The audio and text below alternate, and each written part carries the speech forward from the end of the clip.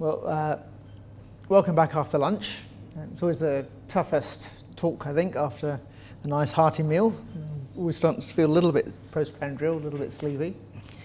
So my talk's on really intraocular and surface tumours, to give a guide as to what tumours are worrying, what aren't, and a little bit about what London does as well. Or as I also like to think,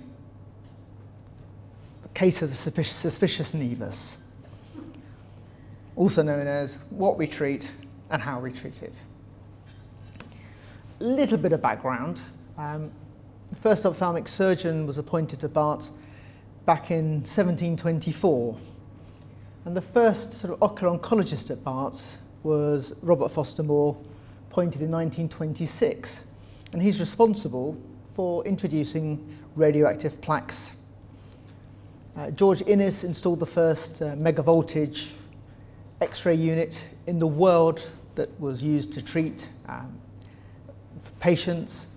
And that's back in 1936. Professor Joseph Rotblat was our head of physics in the 50s and 60s, and he won the Peace Prize for his work for the Pugwash Society after his original work with Oppenheimer and the atomic bomb. Since then we've had Hyla Stallard, Mike Bedford, and my dear old boss John Hungerford have all made contributions to our service in London.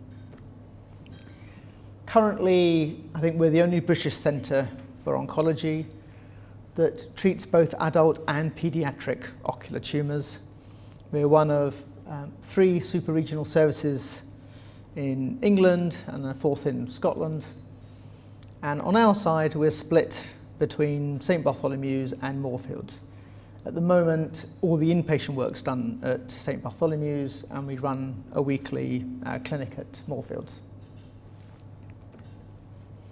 There's a lot of people involved in this service, not just the odd one standing in front of you today.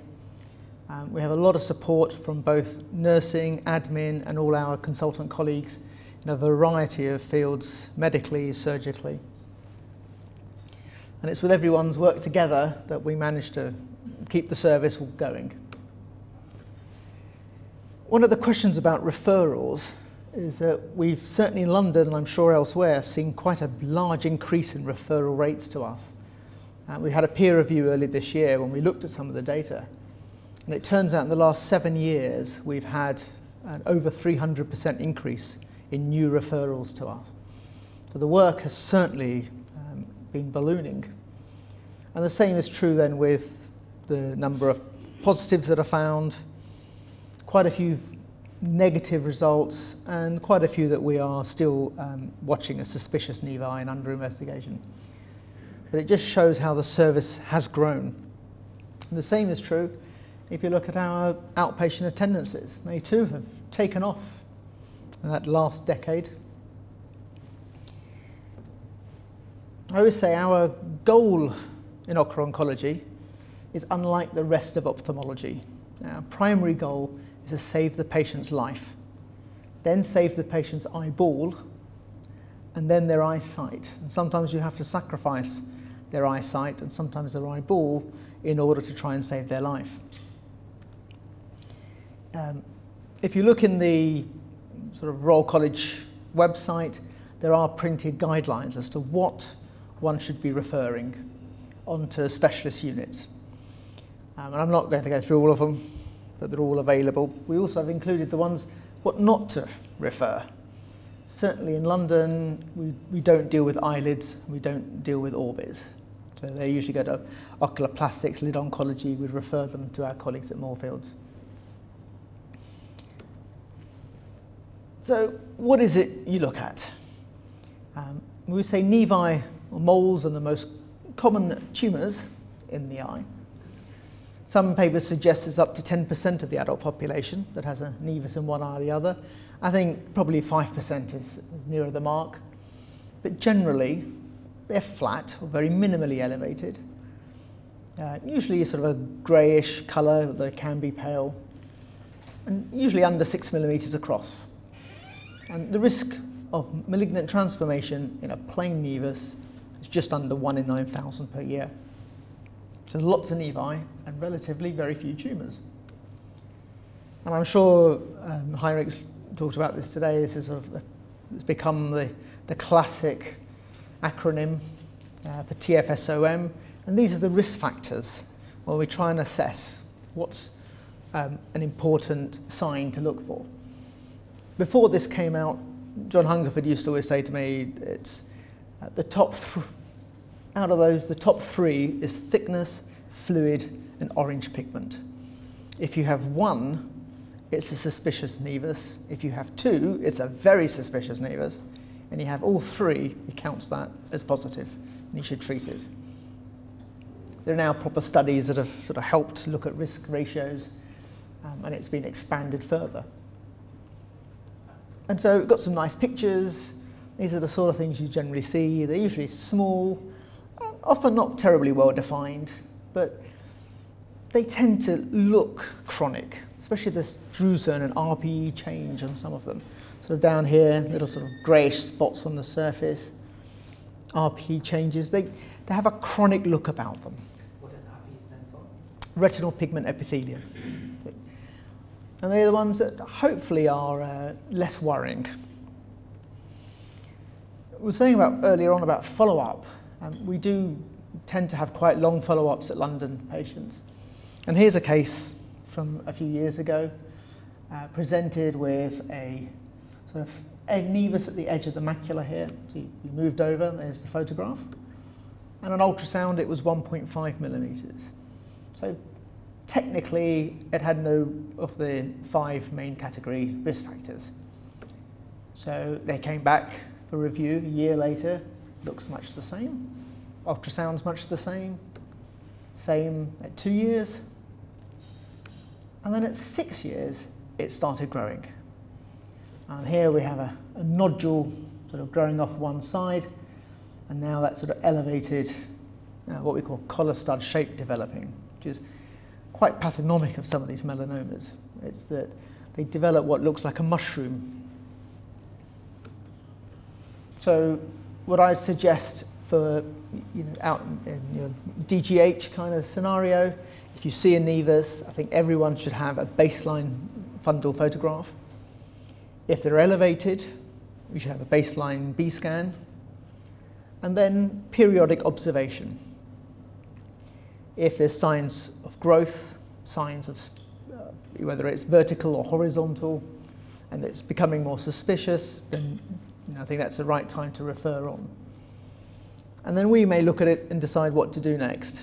Whether it's just we'll carry on watching because we don't have enough factors, or we'll intervene and start some form of treatment.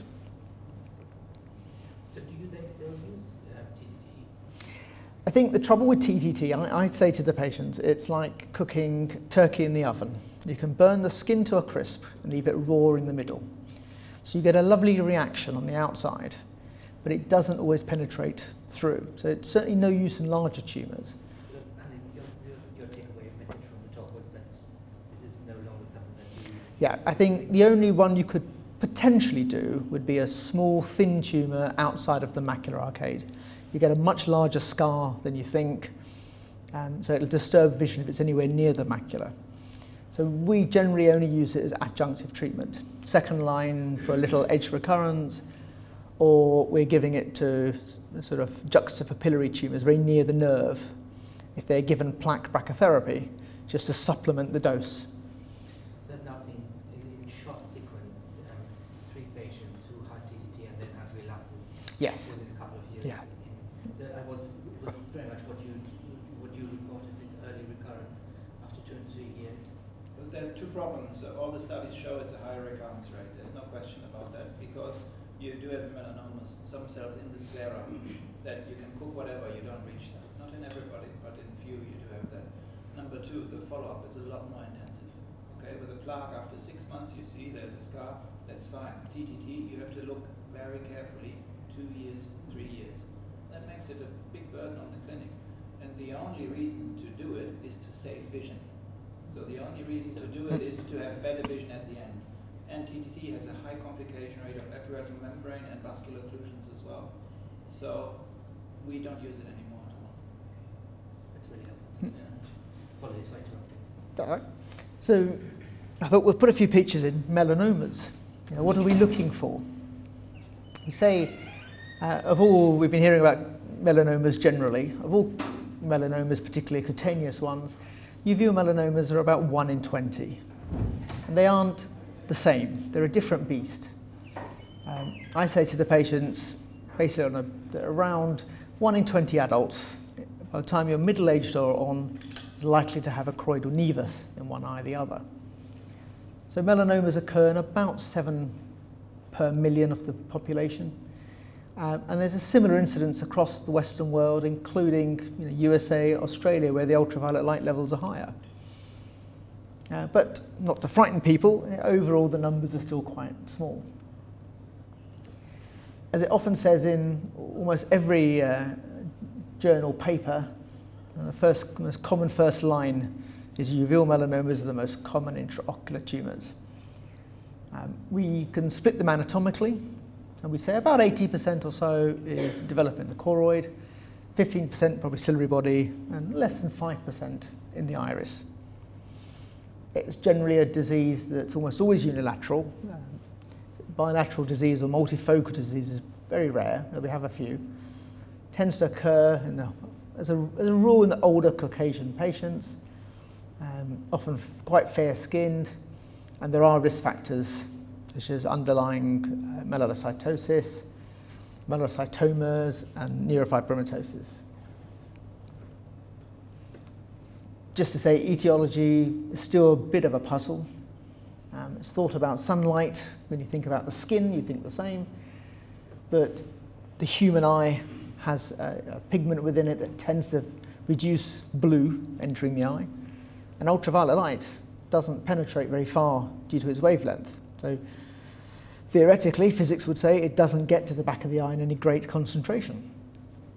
And if you look at epidemiological studies, where populations have been looked at, and there's been a doubling of skin melanomas in the last generation or two, there's not been that sort of increase in ocular melanomas. So if there was a sort of similar etiology, you'd expect some sort of significant rise. But what you tend to see is a rise just in line with an aging population. There's a slide on incidence, just to demonstrate it tends to occur in patients in their 50s, 60s, 70s. And the incidence in the United States has been much the same in a period of 25 years. Things to look for when the patient sits in front of you is, do you have symptoms? People will say all sorts of things. I have a runny eye, it's itchy, it's all coming. Usually when someone's told them there's a potential tumour in their eye, all the symptoms come out. But the classic ones these are visual phenomena, it's inside the eyeball. So disturbance of vision, whether it's photopsia, flashing lights, metamorphopsia, just disturbance of central vision, scotomas, but about 1 in 3 are found by chance. As a rule, the ones that are at the posterior pole, the centre of your eye, tend to be found earlier because they give you symptoms, but it's generally worse for visual prognosis because not only does the tumour damage the central vision, our therapy may well add to that. And I think it was Bertil in Liverpool and yourselves who came up with the little acronym for melanoma, and the sort of classic signs you should look for. So first of all, that there's any sort of tumour outside the eye is very suspicious. Do you have the right kind of symptoms, photopsia and disturbed vision? Are there any lens abnormalities? Do you have a sectoral cataract, induced stigmatism, an afferent pupillary defect, that the spectacles don't help their symptoms? They may have raised pressure in the eye. They may have increased pigmentation in the eye. And I've got a photo of what are sentinel vessels, big dilated juicy vessels. That's the kind of thing you see if you follow these people long enough. On the left is the original tumour, a little suspicious maybe, it's got large drusen, probably looks about 2.5 millimetres elevated, was watched, and lo and behold, a lump starts to appear. And then a few more examples. This is the, I'm sure again Heinrich's talked about it, but the sort of low to medium internal reflectivity on a B scan. And with Doppler scan, you can show blood flow within the lesions. We rarely ever really see this in clinical practice, but what is said to be a double circulation on a fundus fluorescein angiogram. No one should be missing these things. You know, large masses, like little volcanoes growing out of the eye. That's the collar stud shape. Maybe a little harder to diagnose are the diffuse tumours, where by definition they are 5 times greater in width than they are in height. The trouble with the diffuse melanomas is that they tend to have microscopic fingers of cells growing further than you can see. So maybe you could plaque it because they're quite thin, but you'll often find the relapse rate is higher because the edges haven't been completely covered and they need close review. You're forever battling against diffuse melanomas. And some of them can be occupying 30–40% of the choroid. Always look for retinal detachments. So here the mass is there on the left-hand picture, but they have an exudative detachment. We've got the odd case who happen to have a regmatogenous detachment coincidentally. So it has been missed. They've all assumed the detachment was because of the tumour, when in fact there were 2 pathologies coexisting. The hardest thing with, I think, oncology is to find the small tumour. When is the right time to intervene? And these are sort of cases you'd see where they've got something that's not very large, but it's got some orange pigment in it. And if you, particularly on a photograph, you stand back, you can generally see a puddle of fluid, which you can pick up from visual examination, OCT, and you'd expect the patient to have visual symptoms with it. Other things you might find, sometimes you can get very large benign moles. They may measure 4 or 5 millimeters. They look huge, but they don't grow. We watch them, and nothing happens. And we're thankful. Metastatic tumours, often lung, breast, sometimes bowel, but they tend to be this sort of leopard spot. They're usually not very elevated, tend to be around the posterior pole, but they often leak a great deal. So they get a lot of symptoms and things develop rapidly in them. So the time scale is also a bit of a clue. Choroidal hemangiomas, it's a vascular lesion. Because it's made of blood vessels, it's the same colour as the background. So they tend to be quite orange. And often when people send us photographs, you find you can't see them in the picture because they've disappeared. But again, when you do investigations, OCT, FFA, ICG, that'll give a clue as to their underlying etiology. A chirpy is congenital hypertrophy of the retinal pigment epithelium. Very well sharply demarcated lesions, usually singular, and when the early stages, almost jet black.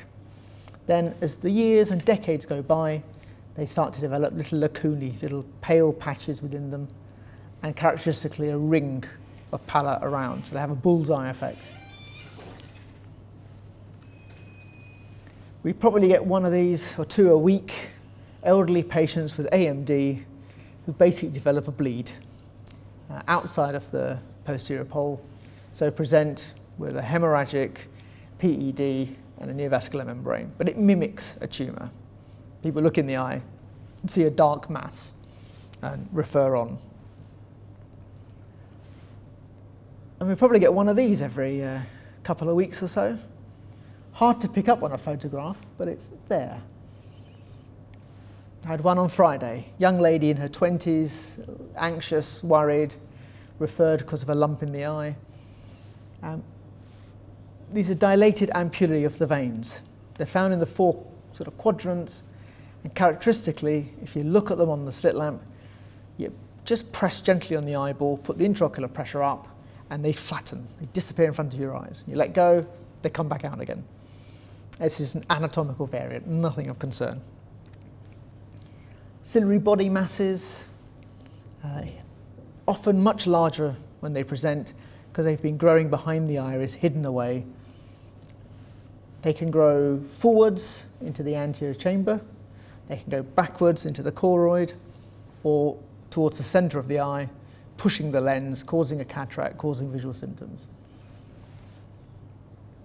And an ultrasound of one of them. And there's a sentinel vessel. The number of patients who don't notice this themselves is quite astounding.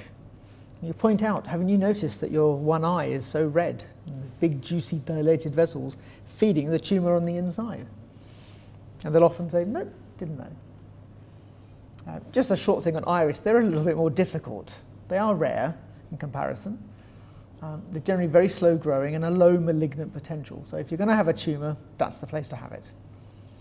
Things we look for, again, nodular growths particularly. Do you have an ectropion UV, though that's not pathognomic? Particularly is that invasion into the trabecular meshwork, locally or further away. And it's said to occur more often in the inferior half of your iris, although I've got a picture of one above. But you can see mainly on this one, on the gonioscopy photo, there's a raised dome, and there's pigment encroaching in the angle, starting to grow. I'll leave this to Heinrich, very much so, on the genetics of it. But there's more and more evidence about tumours. I've said it's not really to make a diagnosis. You know, it adds very much to the prognostication and information for the patient as well as for ourselves. But it's a part of the overall evaluation. Just to skip through some of this really, because I'm sure it's been talked about already. Same sort of thing, treatment options from observation down to major surgery. Our basic protocol at London is put observation for small. I mean, if you think it's a melanoma, you'll treat it, but at one end of the scale observation, usually we're looking at some form of radiotherapy. Our first line is still plaques, proton beam, maybe then surgery, and for the larger tumours, often enucleation, and depending on some, radiotherapy. And you have to take all the various factors in, you know, the patient's preferences, their age, their morbidity and general health. So we've been doing plaques since 1929 at Barts. As I say, it was invented there by Foster Moore. The original idea was just to put a radon seed into the tumour of the eye and leave it there.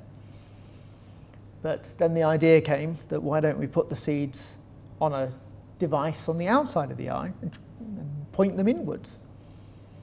So it was Stallard and his physicist George Innes who introduced the idea using cobalt-60 in those days. We now use ruthenium-106, which is a high-energy beta source predominantly. You tend to get less scatter, hopefully less side effects, but it doesn't treat the same thickness as, say, an iodine plaque would. And it will take a few months to see the effect. You're not going to see anything happen in weeks. That's the kind of thing you see, just a little dummy at the top, which helps to help us position it accurately. And then the plaques there at the bottom, with these little Mickey Mouse ears to sew it in place. Our work at London has shown that depending on the size of your tumour, we can get around 95% success rate for tumour control in the eye if you've got a tumour under 5 millimetres in thickness. And surprisingly, the figures suggested about 86%, between 5, 6, maybe 7 at the most. The problem above that sort of size is that you start to get scleral damage from the plaque. And we work on 1,000 gray maximum to the scleral surface. So that also limits how much radiation you can give and what sort of size tumour. So really the useful range is about 6.5 millimetres.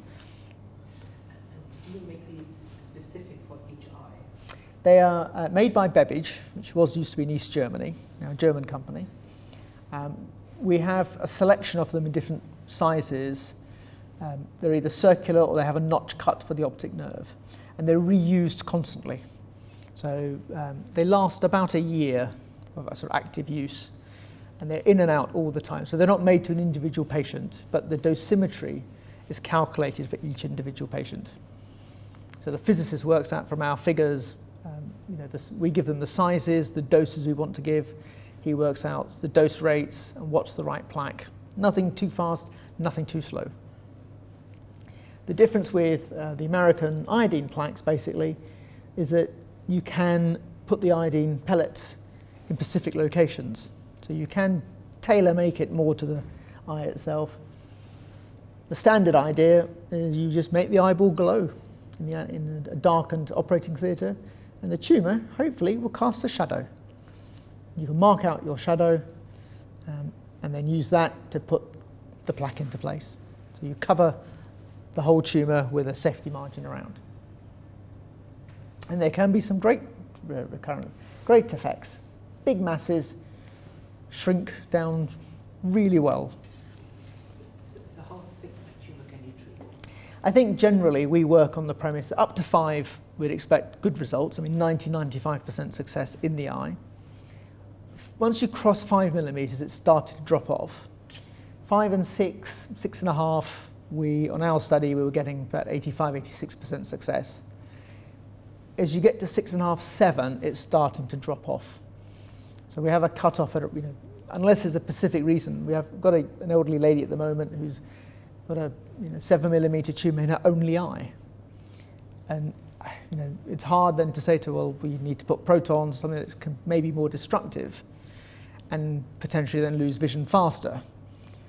So she's opted, within a reduced success rate, to go for a plaque and try and, for her age and everything, to try and protect her eye as much as she can.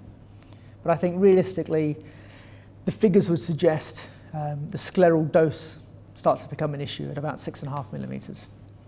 So I think that is pretty much the cut-off for patients. The other option is proton beam, which is a centre in Clatterbridge. It's a little bit more work. The patient has tantalum markers put on the eye to help mark the tumour. They go to Clatterbridge, they stay for a week and have their treatment there.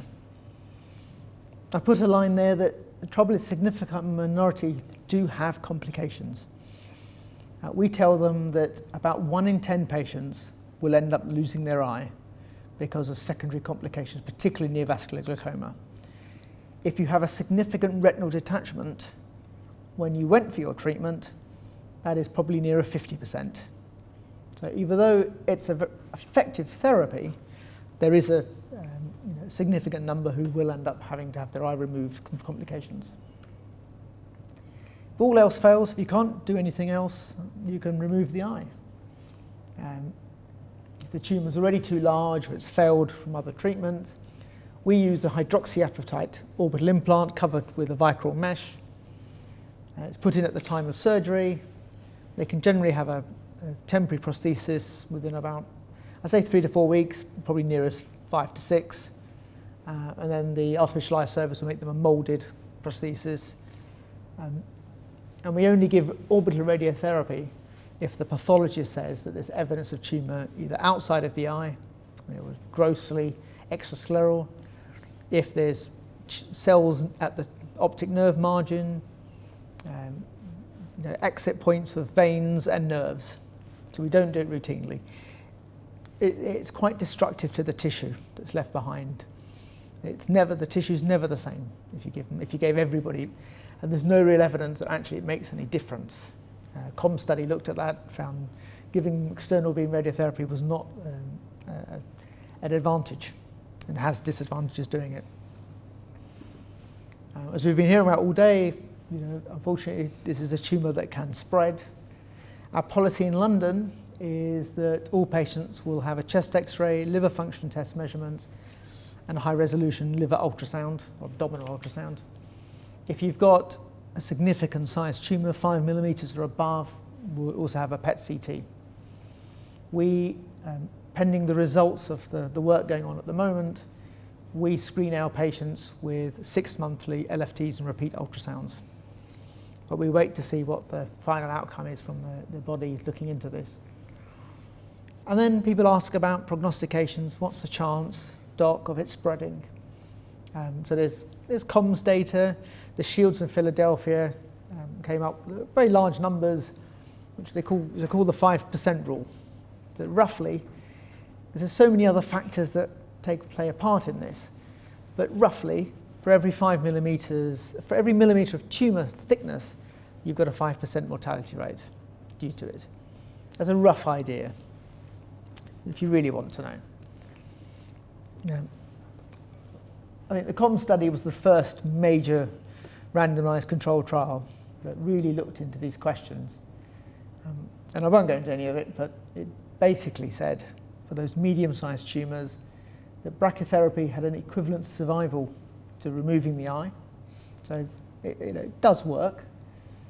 And that there was no benefit from external beam radiotherapy before enucleating eye, reducing the risk. These are particularly for the larger tumours. So, we will try and plaque you if we can. We don't give you radiotherapy unless you absolutely need it, based on the pathology report. So, don't worry. It sounds horrible, but stay calm. Carry on. A little look at conjunctival tumours, front of the eye. The classic thing we're taught is the no-touch technique, which is basically when you operate, don't put cells from the tumour elsewhere. So if you're manipulating the samples, keep the instruments to one side. So if you're using forceps, keep it on the tumour side. Don't use the same forceps anywhere else. The swabs, etc., don't dab in lots of different places. What I say, the no-touch technique, is please don't touch it. We'd rather you don't biopsy things if you think they are tumours. There's always going to be cases where you've taken a pterygium out and it surprised you with the pathology. But if you really think it's a tumour, we'd rather say send it on. Certainly don't do an incisional biopsy, because you may just spread tumour cells everywhere. We have patients where there's been quite a big delay. They've had a local surgery, the results gone to a local pathologist who said, well, I'm not sure, referred the specimen somewhere else. The patient's got lost in the system, turned up 9 months later, and then got referred on and has been sitting on a tumour for the best part of a year. We may not have any photographs of what the actual lesion looked like when they get referred. Don't always have a lot of information on what sort of surgery was actually done. Did you have cryotherapy? And I say again, the pathology part, all of our specimens go to the Institute of Ophthalmology and are seen by ocular pathologists. Kind of stuff we see quite often. I've not gone into the sort of the lumps and bumps and nevi and sort of papillomas. Things to look for. A class called ocular surface squamous neoplasia, which is really a gamut of things. They all have something in common. They're all related to local immune deficiency on the surface of the eye. Tend to be rather sort of papillary or gelatinous masses, often around the bulbar and limbus area. And these are the kind of things that turn up. These sort of thickened papillomatous look about them. And then there are lots of treatments, you can cut them out, but they do tend to come back. So are they virus positive? Are they HPV positive? They may be, I think is the best answer. It's not 100%, but there is an HPV correlation between them. Tends to be people who often have worked outdoors a great deal, on the water, because the ultraviolet light reflection, by the sea, maybe a sunlight component, lived in hot climates. CIN, conjunctival intraepithelial neoplasia, is sort of a halfway house. The tumours aren't malignant, but they aren't normal either, and they're graded as to the degree of atypicality, so mild to severe. If you do nothing, and they grow, they can then develop into true squamous cell carcinoma. And they just look nasty. Large, thick masses, big feeder vessels. Everyone can see that shouldn't happen. Last Friday, we had a patient. He's an Asian man. He had CIN some years ago. He was under the service at the London, and he DNA'd and hasn't been seen for years. He has a history of I think lymphoma, treated many years ago in remission, also recently prostatic carcinoma.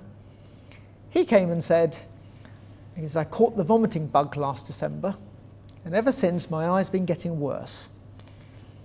And he got referred by his own oncologist to us earlier in the year, didn't attend 3 appointments like usual, pitched up last Friday, and he looks like this. So his eyelids are swollen, and he has an ulcer growing on the medial part of his eyelids, both upper and lower. And when you lift his lids up, you can't find his eyeball. It is covered completely in this papillomatous solid mass. He's got an enormous recurrence of probably CIN with squamous cell component. And how you can leave your eye to become like this, I do not understand. We use strontium, which is a surface applicator, another form of brachytherapy, as an adjunct to the treatment. You don't need to refer these. It's just racial melanosis in pigmented races. You find little patches, a fairly benign looking melanosis on the conjunctiva, sometimes sclera, and often it's bilateral. So that's not worrying and best left alone. Primary acquired melanosis is the equivalent of CIN in melanoma cells. These are patches of flat, often generally unilateral melanocytosis, can be anywhere on the conjunctival surface. You can only know for sure if you take a sample and find out. But what we want to know with PAM is, do you have atypia? How atypical are these cells? Because if they aren't atypical under a microscope, you have almost zero risk of developing a melanoma. If you have severe atypia at the other end, it's 50% risk. And the goal with these patients is to monitor them. We monitor them every 4 months for the first 2 years, and then every 6 months thereafter for the rest of their life, because they're always at risk of developing a tumour. Nevi, lots of them around, tend to have them when you're very young, often on the surface of the eyeball itself, and a good sign is they've got little cysts within them, no big feeder vessels, low risk of developing a tumour in your lifetime. But watch out for nevi in atypical positions, fornix, tarsus. Now, you don't get nevi there, and that's more worrying. That's the kind of nevi, just little flat pigment, no feeder vessels, full of little tiny cysts, likely to be quite benign. And then melanomas, again, people in their 60s, quite a lot of them have got PAM underlying, even if they don't know it. Again, usually around the limbus, the bulbar surface, then the tarsus and fornix. But you can't really miss that. It turns up in clinic. But again, best send it on to a centre. Don't try and cut this out yourself.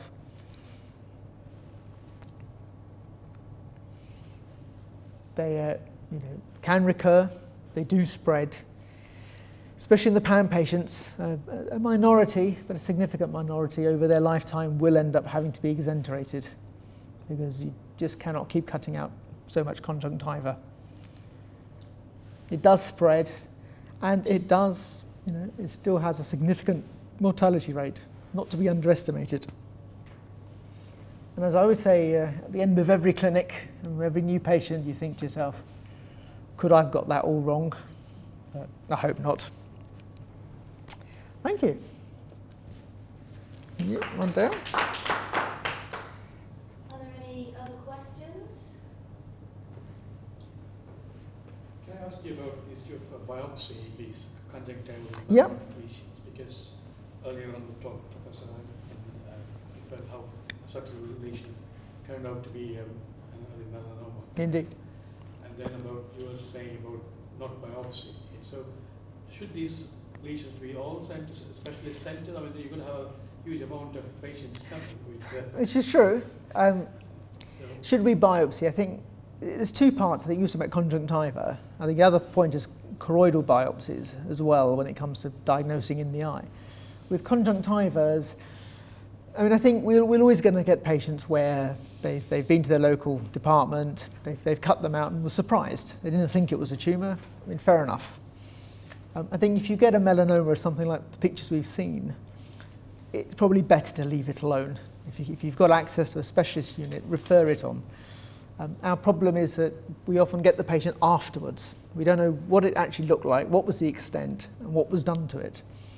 And it might be easier, they'll need follow-up, we'll often be following them up ourselves. It'd be nice to be there at the start. Yeah, the problem will come not for the visible obvious tumours, they'll get straight cells straight away. It is subtle pigmented lesion which you quite often see. And patients report, it's been there for 6 months, 9 months, and we tend to observe them. Yes, yeah. I think that is probably the better option. Look for growth, look for change, and refer on. I mean, things like the PAM, that's a difficult one. A straightforward nevus, racial melanosis, we'd say leave it alone, really don't do anything to them. PAM's difficult. If you've got a lot of pigmentation, particularly say in other areas under the lid, fornix, things where you wouldn't find a mole, I think that's probably worth a second opinion. We'll often do a little biopsy ourselves and then try and get a histopathological diagnosis. With choroidal biopsies for tumours in the eye, our general policy is not to do it. I think it's extra surgery. You tend to get basically a small sample, so you may not get a definite answer on the sample you give the pathologist. So you may still be, after one operation, still be at the same point before you started. And third is the theoretical risk that you may be spreading tumour cells. So I've opened the eye to take a sample out, have I not spread a few cells into the orbital area as well? So we try and get as much sort of non-invasive information and evidence when you're thinking about treating patients. But every once in a while you have to do it because you've got no other way of getting a tissue diagnosis.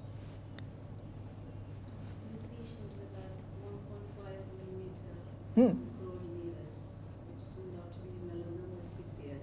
So do you actually follow up all those lesions for years? I was saying earlier, our standard policy, if you send us a patient, if it's absolutely no risk factors, looks very benign, we'd be happy with that.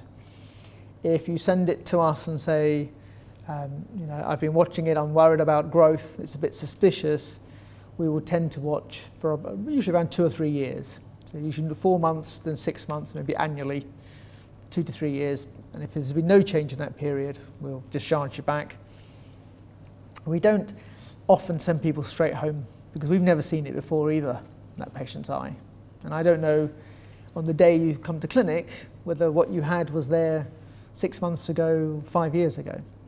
So unless it's absolutely straightforward, we'll tend to watch for a while. With that kind of patient, you can't follow all of them up indefinitely. It just isn't the capacity to do it.